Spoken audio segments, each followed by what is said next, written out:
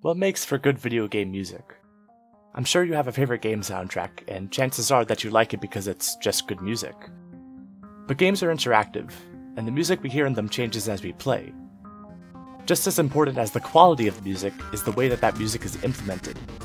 For that reason, I want to talk about the music of Portal 2, and why it's my favorite game soundtrack of all time. Every game has some form of dynamic music, but rarely does this go beyond different music in different areas or special combat music.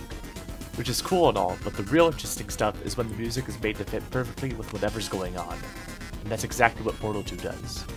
Probably the most cited example of this is in Test Chamber 20, where you have to activate 3 laser receivers and each one plays a track.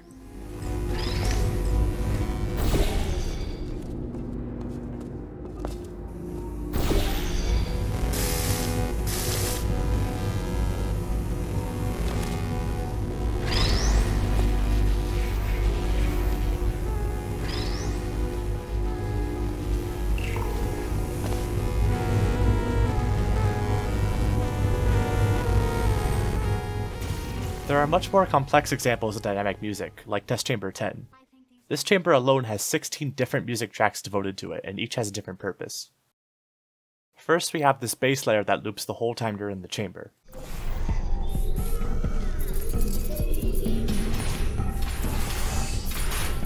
Then we have another loop layered on top when you get near the first cube.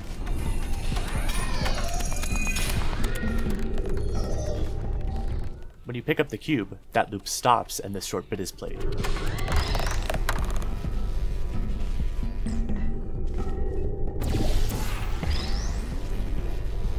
When you activate the first laser receiver, you get another loop layered on top, which is randomly selected from 2 options.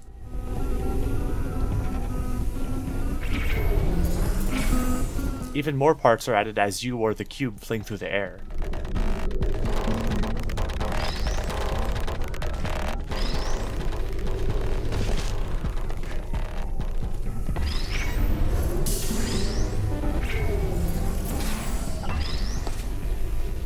When you activate the second laser receiver, you get yet another layer, which is randomized between 3 loops.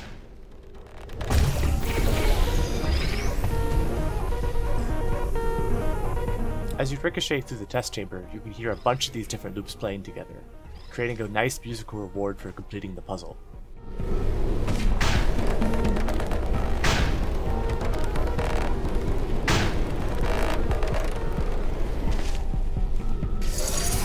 This is one test chamber, and we have instances of music being added vertically, horizontally, and even some randomness as well.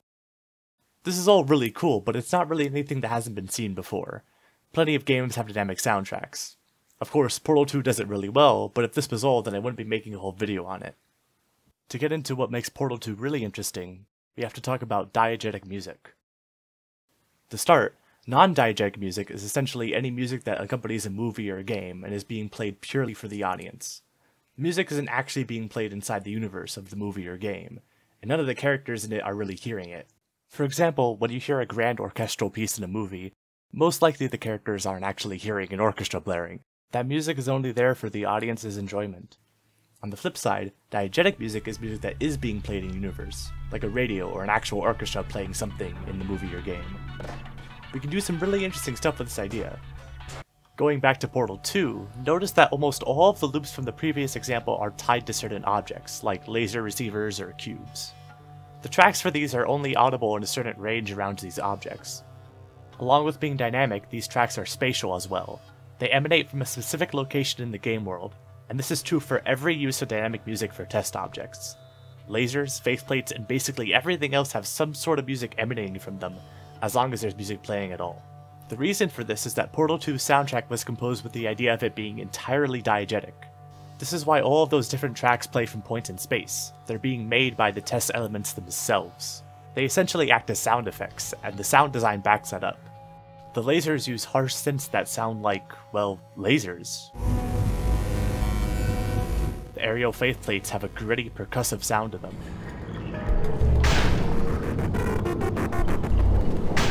Blue gel arpeggiates the music, giving a feeling of upward motion.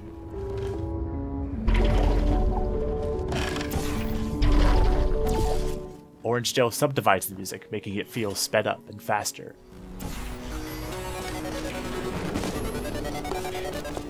and all these sounds are completely consistent across the whole game. I'm not just speculating either, there's a reason the soundtrack is credited to the Aperture Science Psychoacoustic Laboratories, and it's not because they didn't want to credit the original artist. The composer, Mike Boraski, made this decision intentionally because it's how he composed the soundtrack. Even the more traditional sound effects in this game have a musical quality to them, contributing to the idea that the whole of Aperture is creating all the sounds and music.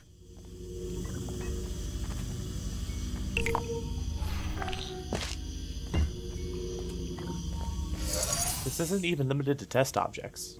You can hear Ratman's crazed ramblings literally coming from the walls.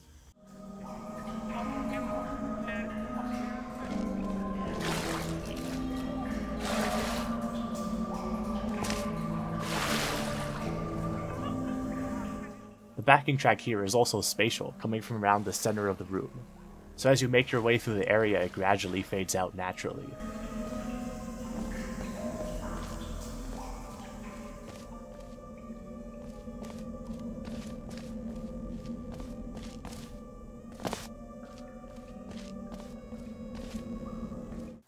Or here where you can hear music playing from the laser cutters on this conveyor belt.